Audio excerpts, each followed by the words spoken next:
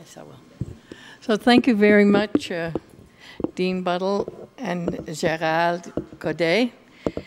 Beyond 200. But it's time for us to come to a close, and we are going to give the last word, the wrap-up, to Ruth Allen Rigby and to Jennifer Cooke, and they're starting to move the board that we've been looking at all day. So Ruth Allen Rigby, her participation as lecturer, tour leader, and administrator at the McGill Community for Lifelong Learning has been an important part of her retirement. She spent 35 years or more at the Montreal General Hospital in many positions in nursing administration. I think the big thing she learned was patience. Her work in education there attracted her to come to McGill to continue learning. And so she's been at MCLL, she's been the president of MCLL, and she's been our fabulous leader for this symposium. And Jennifer Cooke involves coordinating the needs of many people at the Regroupement des Organismes Communautaires Autonomes Jeunesse du Québec. And if you can say that, you've got a big job. And so we can hardly wait to hear Jennifer speaking. Look how she can put things down. It's very exciting, her graphic representation of what we have done today. And so we'll give it to them to close our session.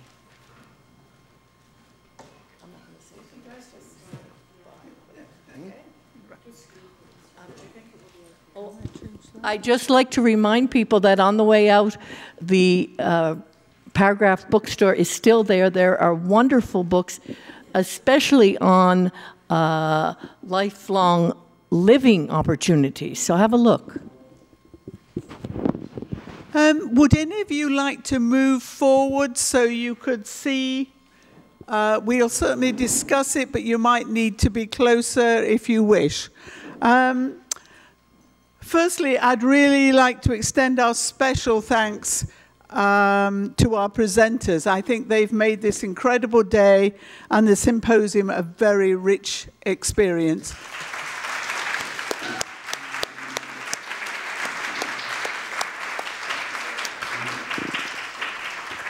I think also today the summing up session is going to be something very special, something very unique and very creative. I've never seen this before, and I'm very excited about it. As Judith said, my name's Ruth Allen Rigby, and I've had the pleasure to be chair of this committee. It's been very innovative, and it's been a great deal of fun. And although it's been hard work, it's been great.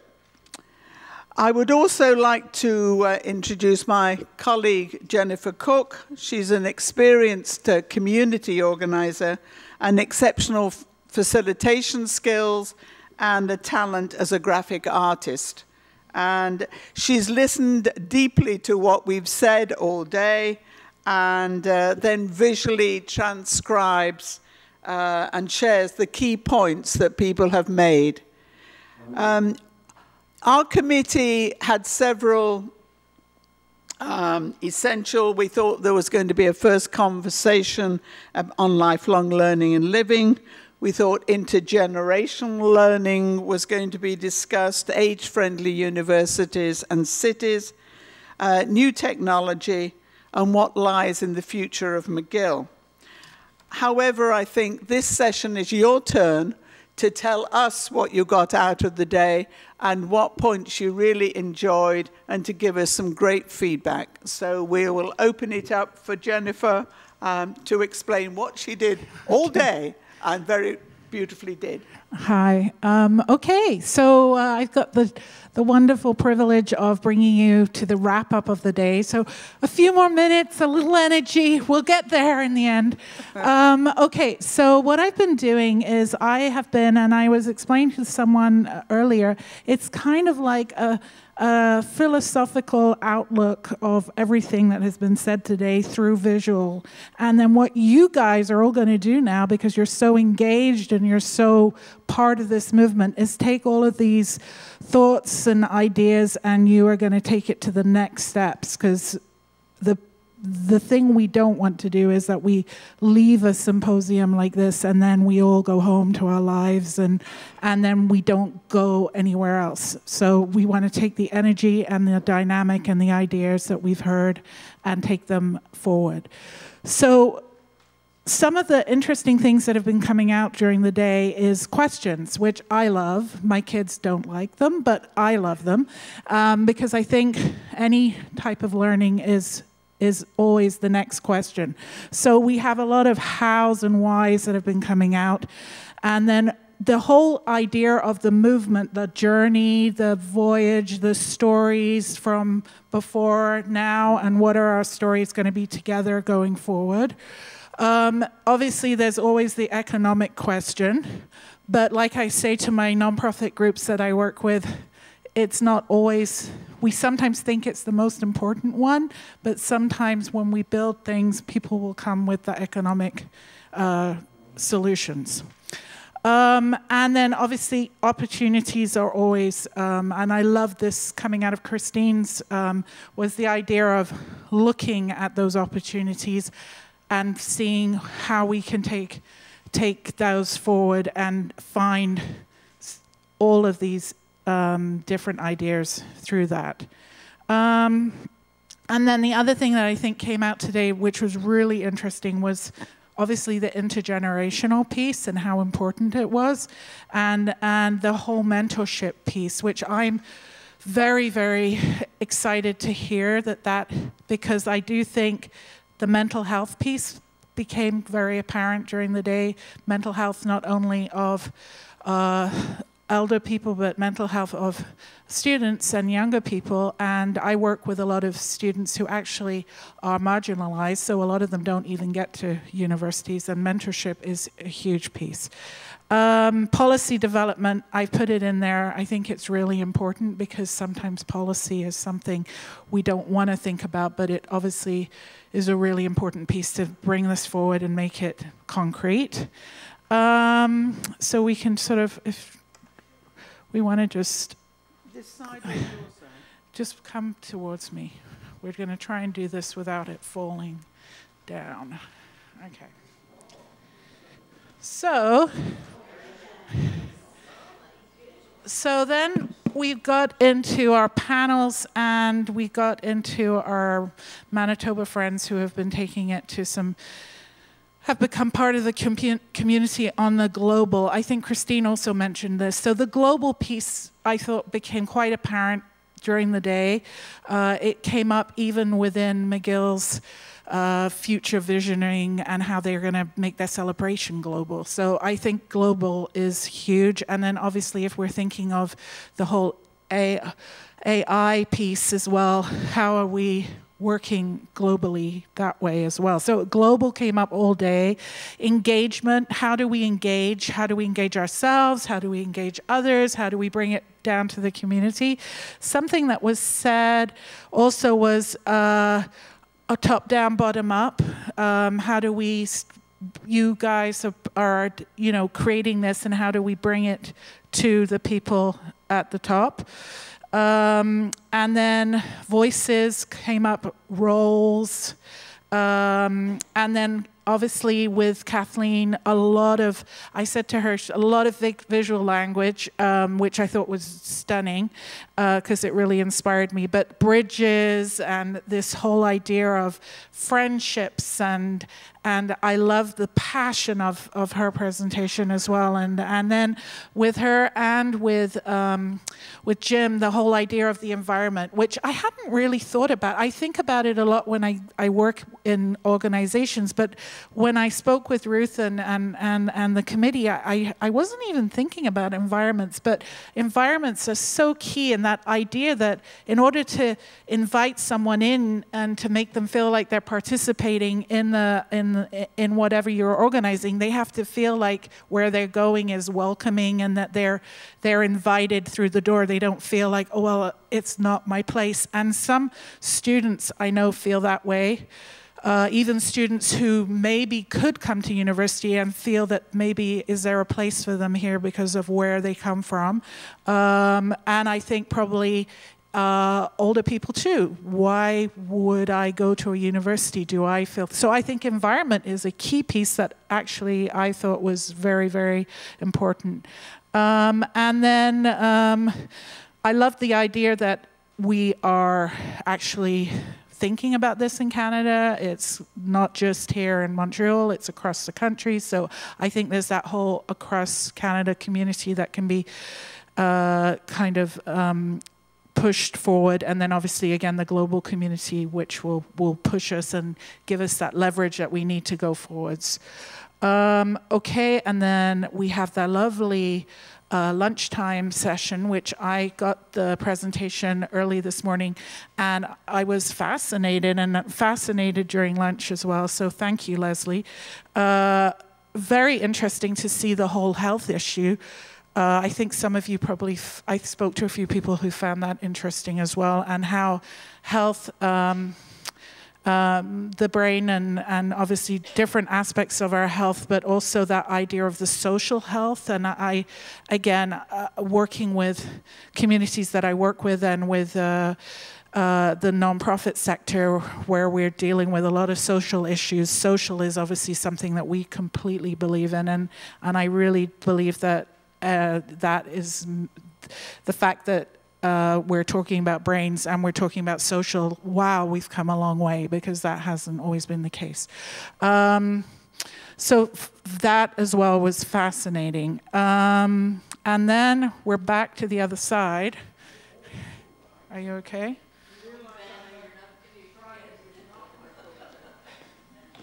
Okay, and I'm just gonna take this off.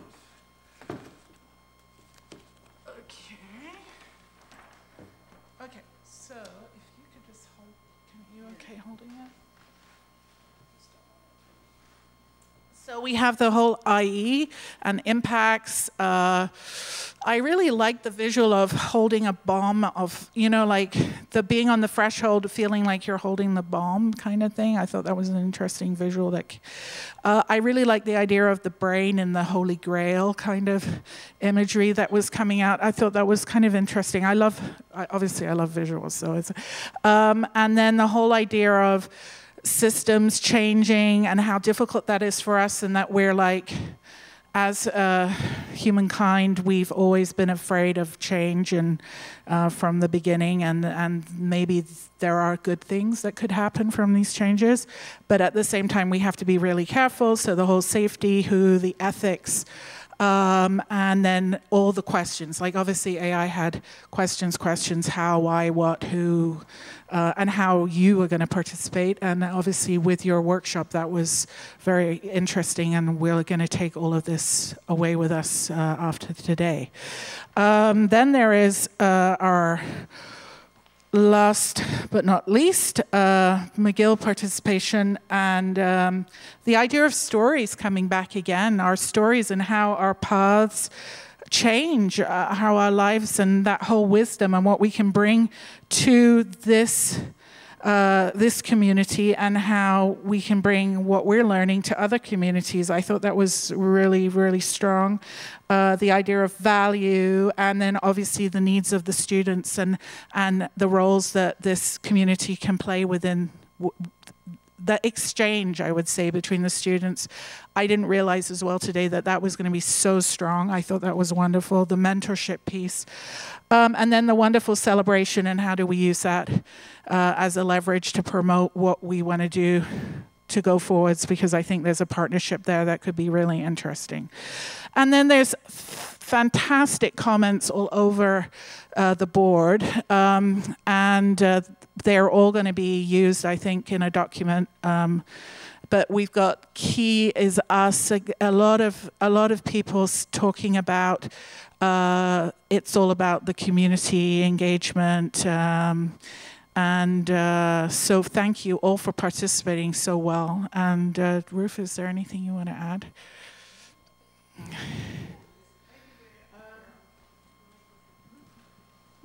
Does anybody have any questions from the floor? Is there? Yeah.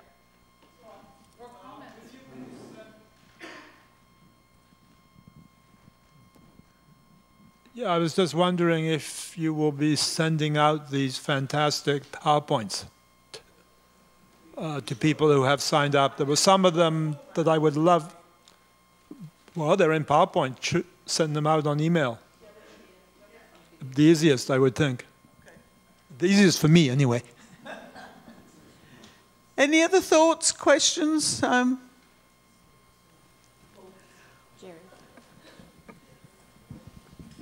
My only thought, Ruth, is that this has been a fantastic day.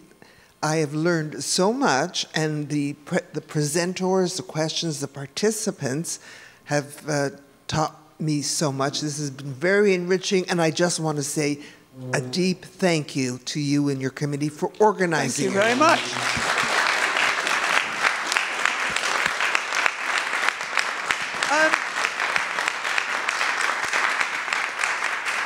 I'd like to hope that McGill will continue something that we started in their celebrations by giving us more of the same, more interesting conferences that move this whole thing forward. Right.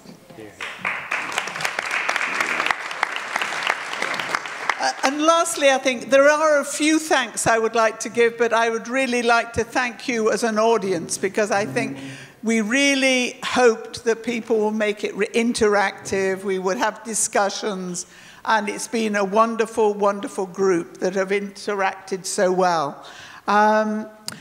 Just to finish up, I would like to say that we'd like to thank our sponsors once more. The MCLL we got funding from Zellers, and there were a great deal of MCLL members themselves that gave donations which sponsored the symposium. I'd like to thank again Fiona Clark at the back here, who with her committee organized in 2014 the 25th anniversary we had, and they had wonderful ideas then, and we've begged and borrowed and stolen some of those for our conference today. I would also like to thank the media people here. They've done a great job, both for convincing us that live streaming would be all right and we all wouldn't, it wouldn't break down, or that we could, our members could see it from home, and it all worked perfectly. Thank you very much.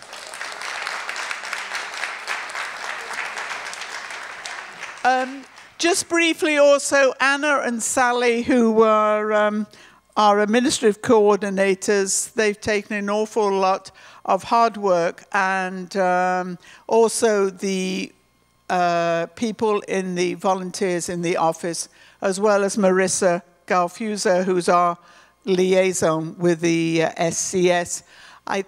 The Dean, certainly, we were very pleased to see her here. She had to catch a train, but she thanked everybody for coming.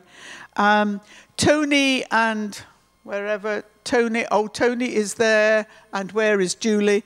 They did a wonderful reception for us yesterday evening, and it was really good.